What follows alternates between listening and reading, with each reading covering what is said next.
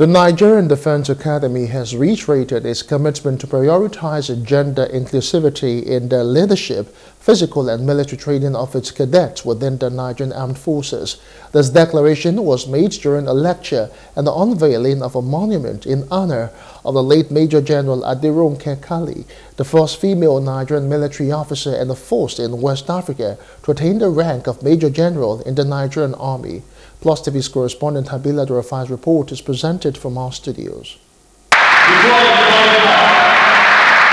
The historic event brought together top military officers, academia, and other dignitaries to honor the blueprint and giant legacy of the late Major General Aderonke Kale. This served as a platform to discuss critical issues of gender equality within the armed forces, identify challenges and gaps due to gender barriers, and propose solutions to enable female counterparts to thrive in military careers. The recent introduction of the Gender Arm policy in 2021 marks a progressive step towards addressing gender stereotypes and cultural barriers, aiming for affirmative action to increase female involvement in various military careers. Lady Captain Feishara Sholebo, the guest lecturer at the event, spoke on the impact of traditional roles on women's participation in the armed forces, exploring gender stereotypes and cultural barriers. She highlighted significant challenges women face in the military and the achievements made, urging the Nigerian Armed Forces to ensure equal recruitment and leadership opportunities for women in all spheres. Women's participation in the armed forces has been limited by traditional gender roles, stereotypes, and cultural barriers that often limit their participation and advancement. The perception that women lack the necessary qualities or experience for these roles, coupled with cultural norms that discourage women from pursuing such authority, creates a pipeline problem. Fewer women at the top means fewer role models to inspire future generations and advocate for broader opportunities.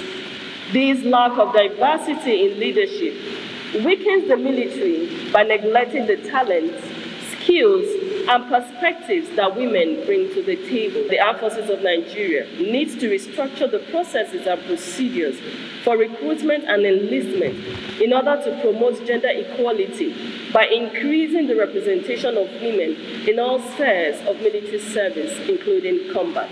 The commandant of the Nigerian Defence Academy, Major General John Ochai, emphasized the importance of embracing diversity and gender inclusivity for national development, stating that any nation discriminating against women will remain underdeveloped without impact.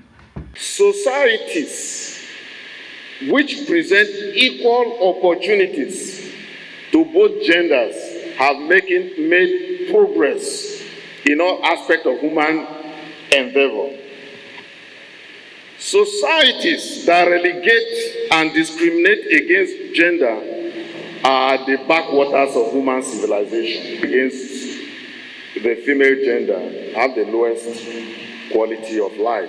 Nigerian society and the Nigerian nation guarantees equality on the basis of religion, gender, and ethnicity in our constitution. Major General Tilewa Amosu, the second female officer to attain the rank of Major General and to command the Nigerian Army Medical Corps, stressed the need to emphasize and overcome gender stereotypes and cultural barriers to ensure equal opportunities for all.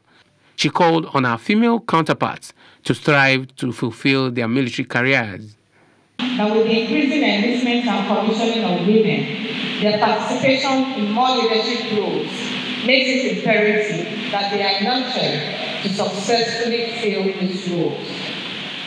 As we continue to strive to successful gender mainstreaming, the peculiarities of being a woman in uniform cannot be ignored. As soldiers, you would work alongside, and sometimes you would need to compete with the men in order to show your capability and to progress in your careers.